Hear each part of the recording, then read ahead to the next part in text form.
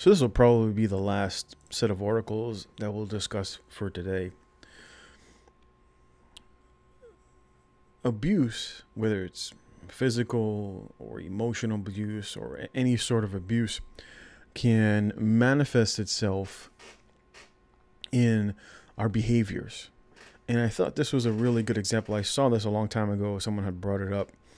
And this is a story of an abused zoo bear that still circles in an imaginary cage 70 years after being set free.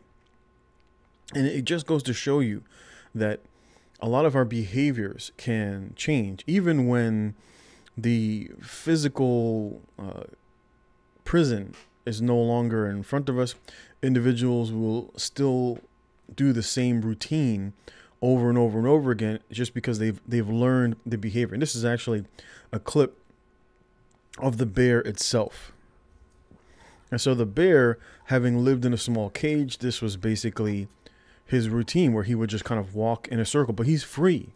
He doesn't have a chain around his neck, but he still exhibits the same sort of behavior because of the trauma of what he had gone through. Of course, I'll leave that link below. And this is the same thing can happen to humans. Now, the reason that I bring this up is a very interesting video. Now, I had said a long time ago that the research that I had done, that more than likely the vaccine was going to move to every 3 months. And so this is Sajid Javid, and he is the Health and Social Care Secretary in the UK, right? He is the Secretary of State for Health and Social Care of the United Kingdom. Now, we're going to listen to what he says, and he confirms what I had said many months ago. In fact, I think my video was back in August, and it got flagged for misinformation.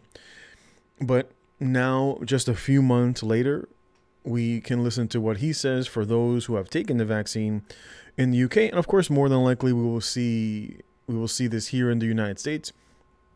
And we went from 2 weeks to slow the spread to, quote unquote, boosters every 3 months. And listen to what he has to say. CVI published its advice in the last hour. First, it advised that the minimum dose interval for booster jabs should be halved from 6 months to 3 months.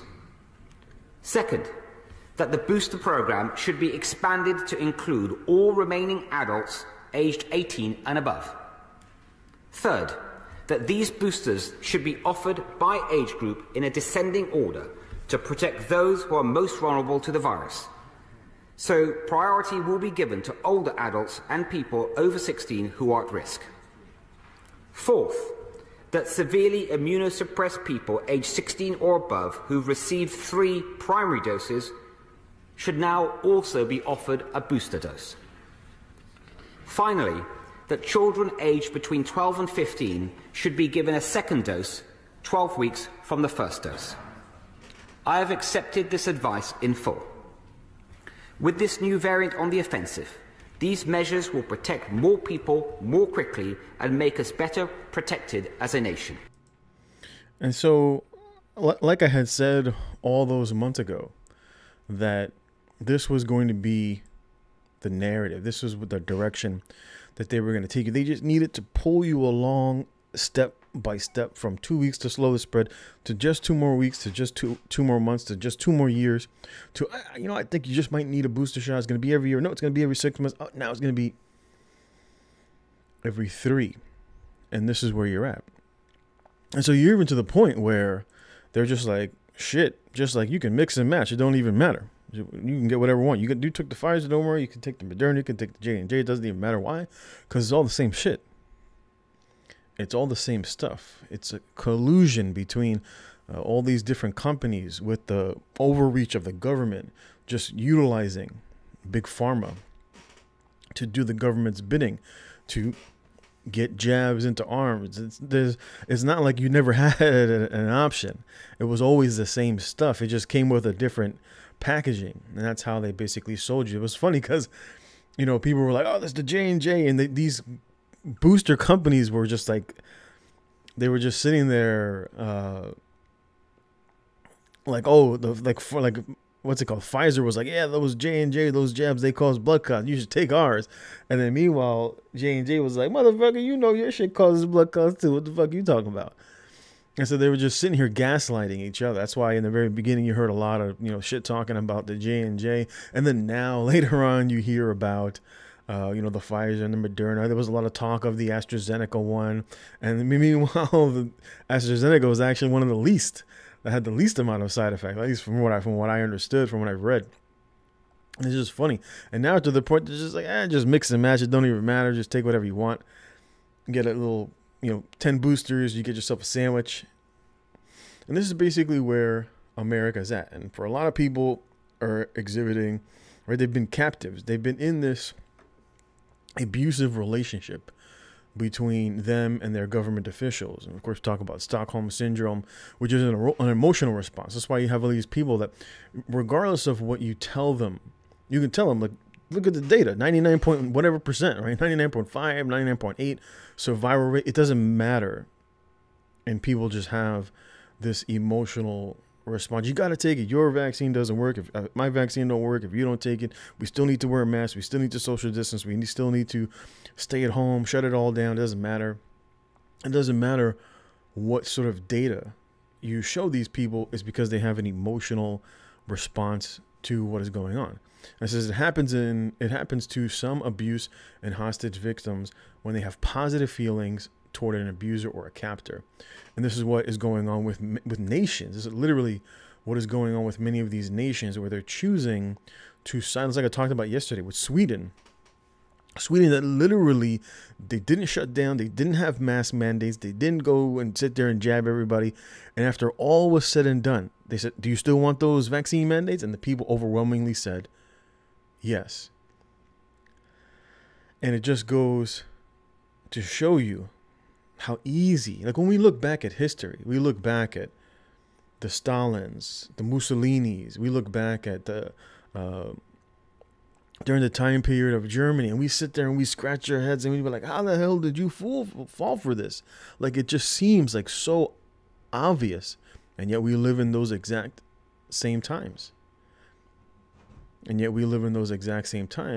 here we are. You still have people that saw the protests, they see their politicians having parties and doing whatever the hell they want, and then your average dipshit normie is doing this, right? They're circling, they're sitting there walking around in their home, they've got their 3 masks on, they're quadruple jabbed, and they're sitting there posting on social media that you need to go out and get your booster, right? And this is the average dipshit normie. And there's no saving them, just like this bear, 7 years later, right? 7 years later, still doing the same shit. We're 2 years later, still doing the same shit. It's like, how did you not learn from observable reality? Where are the bodies in the streets? Where are all the homeless people that you should have saw drop dead? Where are all the people in the homeless shelters? They were talking about all these dead people. Everybody gonna die in the jail cells. You didn't see none of that shit. And yet, here we are, right? 2 years later.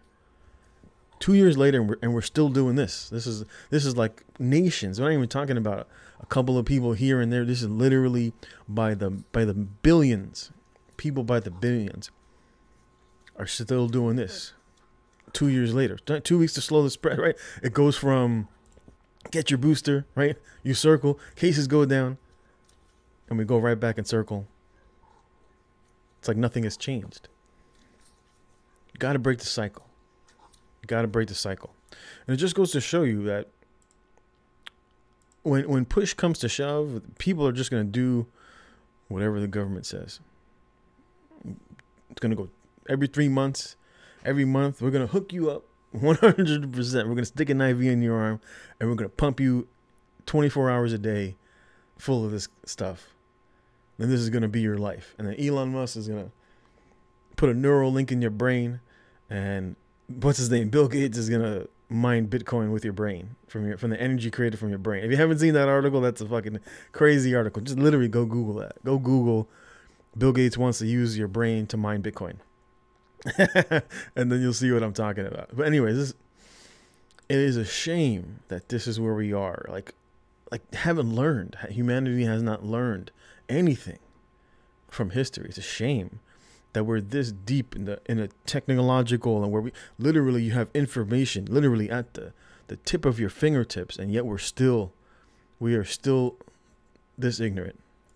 We are still this ignorant till this day, that we have all this history and we have all the knowledge, like literally at the tip of your fingertips. Just look it up on your smartphone.